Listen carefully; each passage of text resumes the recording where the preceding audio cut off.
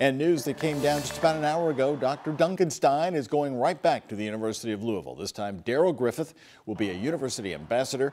Griffith will work closely with UofL President Dr. Neeli Bendapudi to increase the university's profile and its anti-racism agenda. Griffith is a member of the 1980 National Championship Cardinal basketball team.